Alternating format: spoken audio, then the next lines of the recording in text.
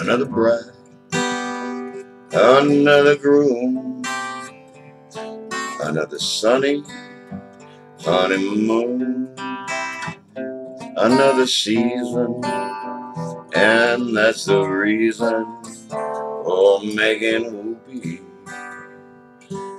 Yeah, a lot of shoes, a lot of rice. The groom is nervous, he answers twice. It's really killing that he's so willing for Makin Whoopee. Picture a little love nest down where the roses cling. Picture that same sweet love nest.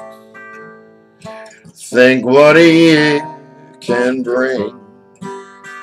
He's washing dishes and baby clothes.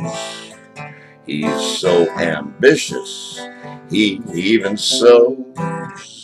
It's really killing that he's so willing for Makin Whoopee.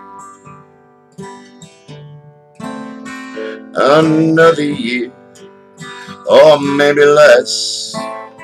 What's this I hear? Well, can't you guess? She feels neglected, and he's suspected of Makin Whoopee. She sits alone most every night. He doesn't call, he doesn't write. He says he's busy, but she says, is he? He's Makin Whoopee. Now he doesn't make much money, only 5,000 per. Some judge who thinks he's funny says you give 6 to her. Now he says, Judge, suppose I fail. The judge says, budge, right into jail. I think it's cheaper if you just keep her than Makin Whoopee. Yeah, I think it's cheaper if you just keep her than Makin Whoopee.